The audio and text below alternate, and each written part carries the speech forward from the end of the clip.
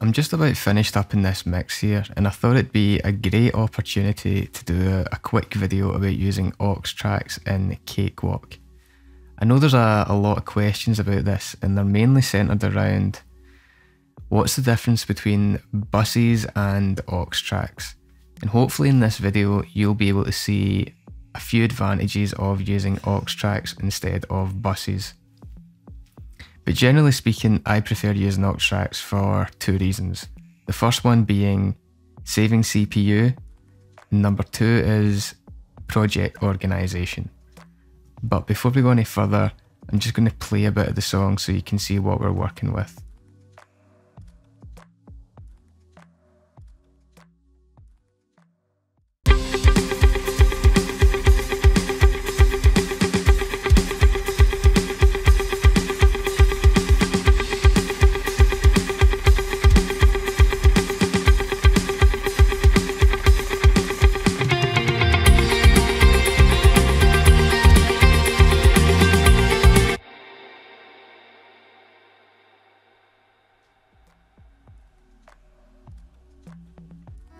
So there's no vocals in this track, it's just an instrumental rock track which consists of drums, bass, guitar, synths, pads and percussion.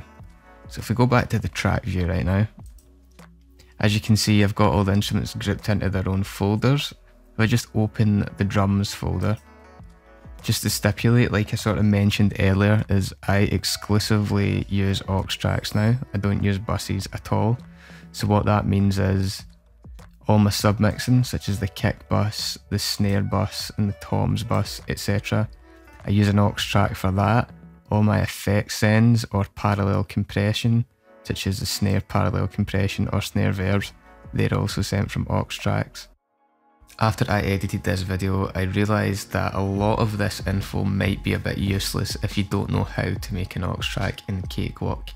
So I thought I'd do a short demonstration on how to submix and set up effect sends with aux tracks. So in this project I have 5 drum tracks, and say we wanted to submix these all to the one place, which by that I mean the one aux track.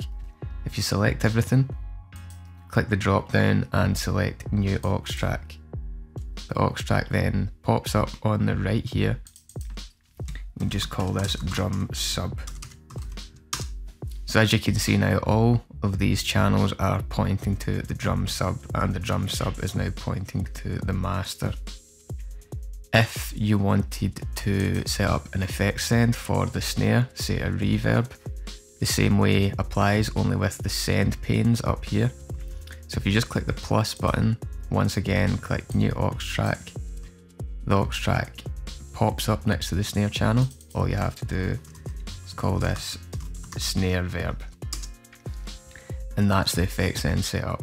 So yeah, similar to buses, but you have the added flexibility of the aux tracks can sit in the track pane and you can just rearrange them wherever you want, like so. So yeah, you've got a wee bit more flexibility there. The main part I want to speak about is this folder called master auxes. And what that is, if I just go back to the mixer view, is these are essentially 8 aux tracks which receive signal from every single track in the project. So what I mean by that is the drum master receives every single drum channel, kick, snare, toms, etc. Every single drum send effect, whether that be a reverb or a delay, like a snare verb or a kit verb or anything, and any parallel processing like snare parallel compression, kick parallel compression, so on and so forth. Clean guitar master and trem pick master, that's the exact same. The clean guitar master receives any clean guitar part, any send effect, any parallel. Trem pick there's a lot of tremolo picking in this song, so I've put them all into their own master bus. And synth master, pad master, percussion master and bass master are all the exact same thing. Another thing to sort of outline here is that all of these master auxes are sending to another aux track which I've called mix bus, and that is on the right here. Once the audio gets to mix bus, it goes to another aux track that I've set up called bounce bus. You don't have to worry about that too much at the moment because we will come back to it. But yeah, essentially all of these tracks are receiving audio.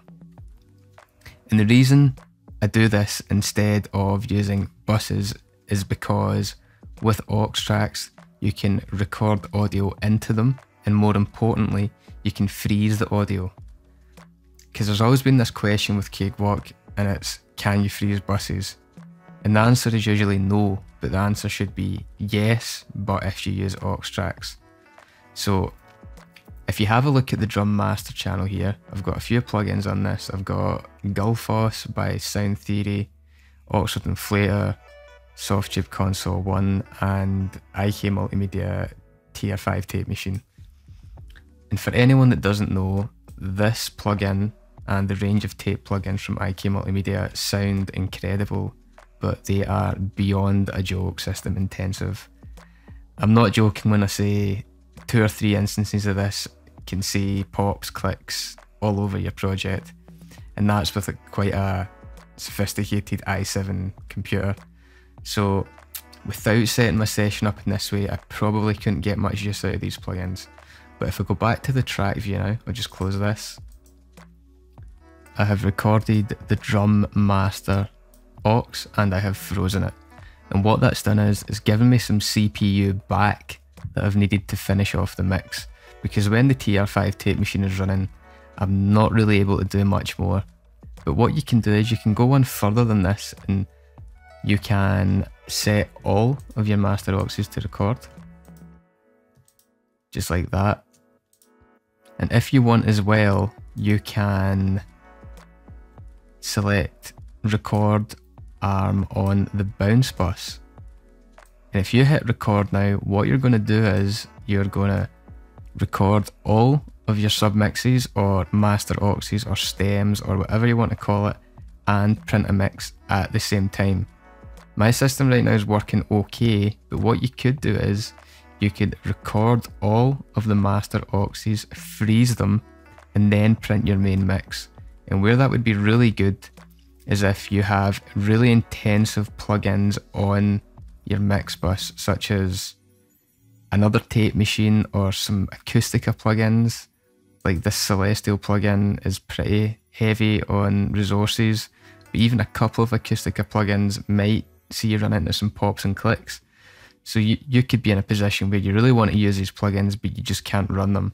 So what you can do is you can print all of your aux tracks, freeze all of them, archive all the respective folders, and then do your print onto the bounce bus.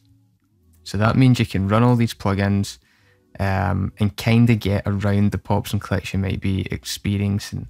But because this is working okay just now, I'm just going to print all of the master auxes and a bounce in one fell swoop.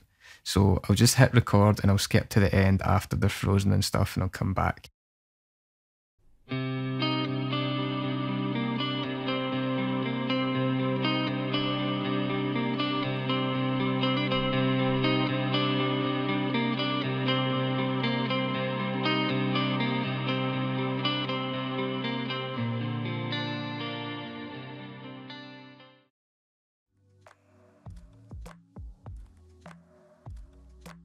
So as you can see, I've recorded every master aux, and I've also frozen every master aux. And what that's enabled me to do is plugins such as Gullfoss, FabFilter Saturn 2, Black Rooster VLA 2A, all of the plugins on these master auxes are now frozen and they aren't taking up any system resources. So that's brought my engine load down to about 30 and the audio processing down to about 5%, which is, there's really not a lot going on there. But if we come down to the bounce bus where we printed a mix at the same time, I'll let you hear that just now, just so you know it sounds exactly as it should.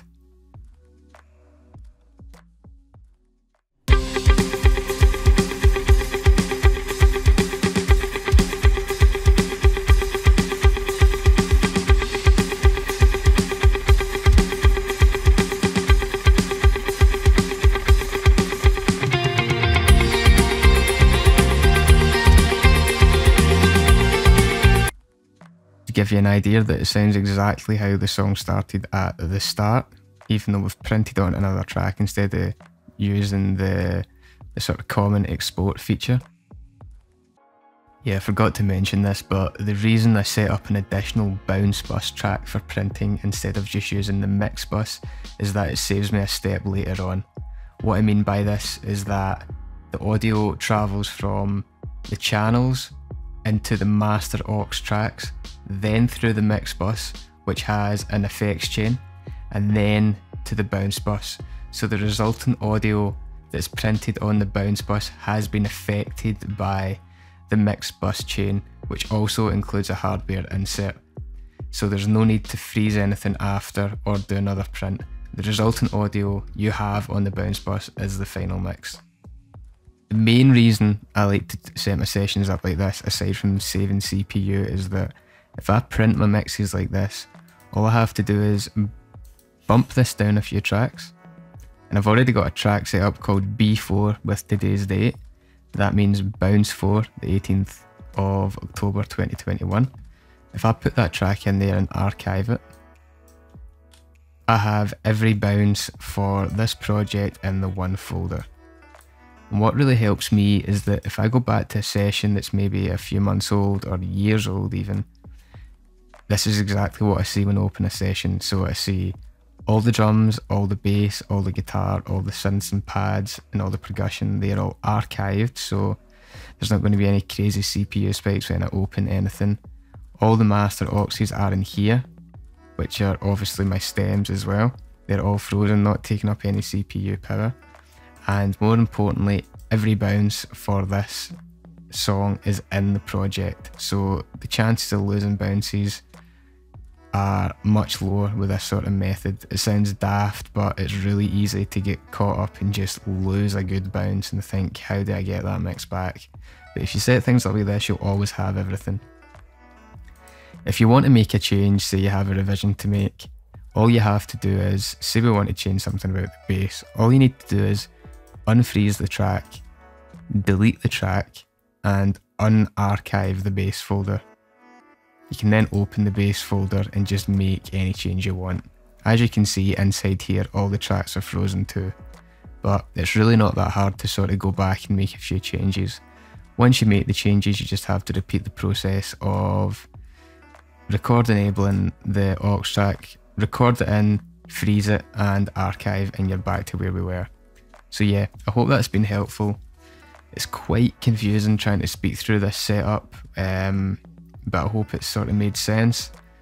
I might make another video showing you how to set a project like this up from the start if you'd think that'd be useful. If so, just give me a shout. But yeah, if you get any questions, just drop them in the comments and I'll try and get back to you.